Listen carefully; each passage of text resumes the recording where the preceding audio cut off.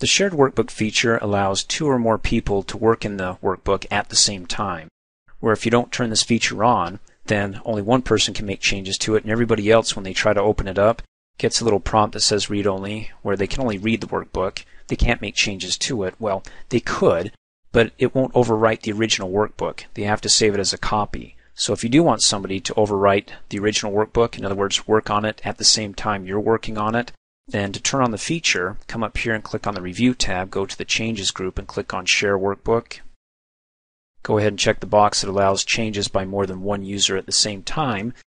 This also allows workbook merging, which we'll talk about in a later training video, but right now we just want to be able to turn the feature on. And then it says, okay, who has this workbook open now? Well, of course it's me. In other words, when I go ahead and turn this feature on and I put this workbook on the network so everybody can have access to it, anybody who opens it, in addition to me, will list them here and I can take a peek to see who's in it. We'll go over this later. And then we have the Advanced tab that has more features to sharing than just sharing the workbook. You can actually keep track of all the changes that you or anybody else makes in the workbook, so you can have it keep track for 15 days worth, or go down to 10 or up to 30, whatever you'd like. So that way any changes that somebody makes in this cell, changes it from 150 to 200, I can have that tracked, or I can highlight it and find out what change was made and then either accept it or reject it, which we'll cover in just a minute. And then when it comes to updating the changes, in other words, if I'm working on it and then somebody else is working on it at the same time and they make changes, when they save it, how can those changes come across so I can see what changes that they made? Well, I can either click on Save, which is the option here. So when I click Save, it'll pull through those changes, or just have it done automatically you set the time. Then down below, if there's conflicting changes, like I make a change at one time, at the same time somebody else makes a change, and we click Save, they're going to be conflicting. So do I want it to prompt me and ask which one wins, or just have it as the first person that saves it wins? So I'll leave it as Ask Me. And then of course you can include in your personal views, your print settings, and your filter settings. Now, there's one thing you need to know before you turn the sharing on, this feature, and click OK, is that it's going to limit some of the other features. Once it's turned on, you cannot delete your worksheets, and you also can't merge or split your cells. So get that out of the way before you go ahead and click OK. Once you click OK, it's going to say, okay, I'm going to turn this shared feature on and save the workbook. Are you okay with that? Yes. How do you know it's shared? Well, there's 2 ways. One way is up in the title bar. It has in square brackets the word shared. And then the other way, of course, is that you've got the feature turned on, Share Workbook, that you can click on and go, oh, it's checked, it's now sharing. So now that I have the feature turned on, I need to make this workbook available on the network so I can tell everybody else to access it. I'm going to come up here, click on the File tab, go to Save As, come over here in the navigation pane, go to the network, and then find a folder, double click. Let's do the Share folder, click Save, and there we go. Now I can go ahead and tell Carrie to make changes to it. And then after she's done making changes to it, if I want to see those changes, of course I can close out and open it back up, but as we just went over, one of the features is that when I click Save, it'll automatically update my workbook and pull those changes across. Now, where are they? Well, it's got a light green border around the cells that she made changes to. It's not a really standout color, but so when I hover over it, you can see who made the change, when they made the change, what the previous value was. It was 350, and now they changed it to 200. If I like the change, well, then don't do anything. If I don't, the moment I do anything within the workbook, all these other highlights or changes will no longer be highlighted. But that's okay. I'll show you how you can re-highlight them. For example, if I go, let me hover over it. I really like 350, so I'm just going to go ahead and go 350 and hit Enter. The moment I make a change, all the other highlights go away. So if I want to bring those back to finish my review, that's one way to review the changes, is to highlight the cells, come back up here to the Review tab, to the Changes group, click on Track Changes, and there's 2 ways. You can highlight the cells or actually go right to the cells where the changes were made and accept or reject them. The highlighting is harmless because you're not really reviewing them. Where the accept and reject, you're reviewing them, and if you accept or reject it, it's done. It won't keep track of that change anymore. So I'm going to go ahead and highlight them, and then it says, well, first of all, by default, it's going to have it checked that track changes while editing, which also shares the workbook. I mean, you can come in here and turn it on. In other words, that's another way to share your workbook as opposed to just clicking on Share Your Workbook. It's a combination. You can share your workbook and also keep track of changes. If you don't want to keep track of changes and share your workbook, you can uncheck that. But for right now, let's just go ahead and have it highlight the changes on the screen. Since when? Since I last saved it? No. Since those that I have not yet reviewed, which I haven't reviewed until I actually pull down that second option to accept or reject. That's where the rubber meets the road. That's where it'll actually say that you've reviewed it, which we'll do that in just a second.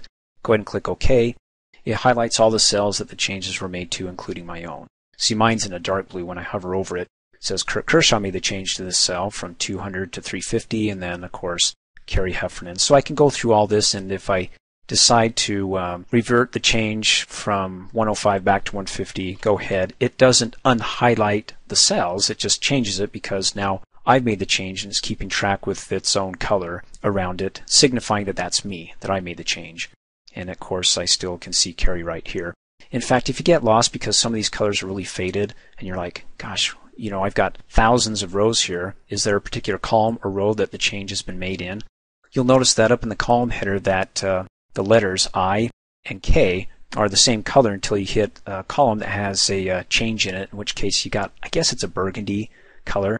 Also, if you look at the rows that have changes in it are burgundy as well, the numbers. So that's one way to kind of figure out which row has a change in it, then just move over it till it pops open. I mean, the color is so light you might miss it.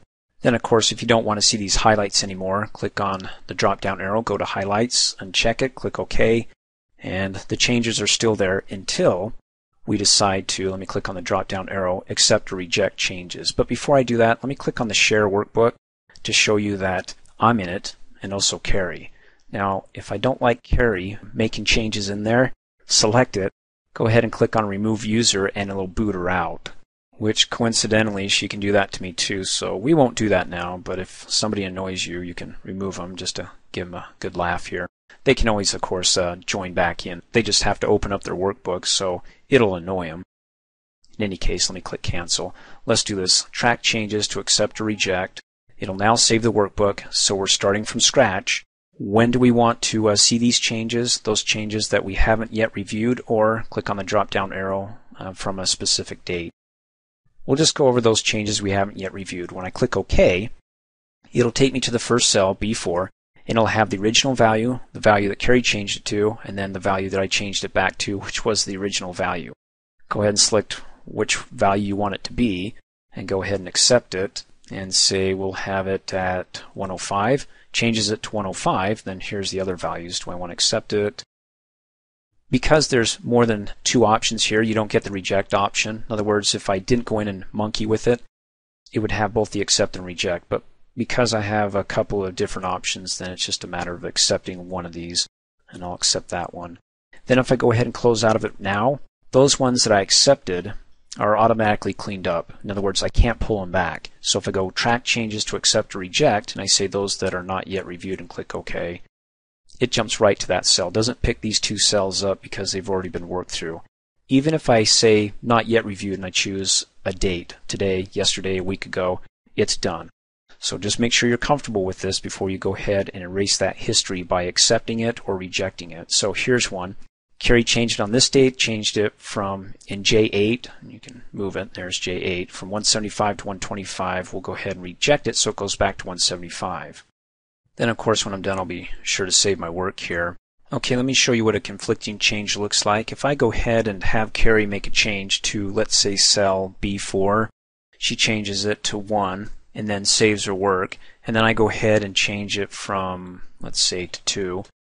The moment I go ahead and click Save, it prompts me, it says, look, Carrie changed it from 105 to 1, and then you went ahead, before you saved it, to pull her change over, made a change and changed it to 2. So do you want to accept yours or hers? And then if there are many changes, you can say accept all of mine or accept all the others. So I'll say, well, I like hers, let's accept the other. And then click OK, hover over it, and of course it has her tagged to it as making the change. And then, as I mentioned, if I want to go ahead and turn off the Share Workbook, I can click on the button here and uncheck it. Well, I'll show you what it looks like now if somebody bumps you out of the workbook. If they go ahead and I have Carrie take and select my name and go ahead and say Remove User, And it will give you a prompt that says if you go ahead and remove the user, let me go ahead and show you here. It says if the user you select is currently editing the workbook, it'll prevent them from saving the workbook, and they'll have unsaved work that will be lost. Are you really that mean? You could say no, but maybe she is, and she'll go ahead and click OK. And so let me close out, and if I make a change here and type in 5 or something and then click Save, it's like you're no longer connected.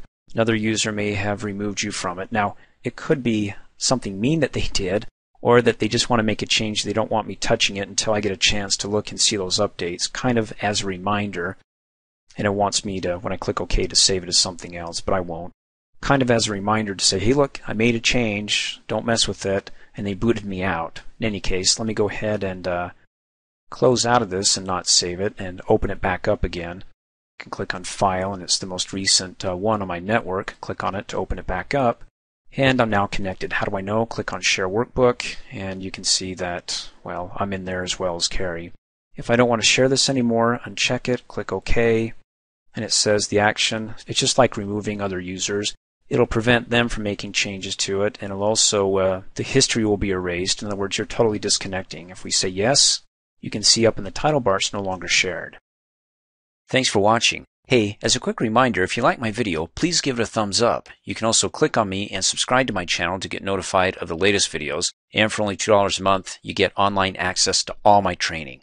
Or for downloads and DVDs, please visit me at dreamforce.us.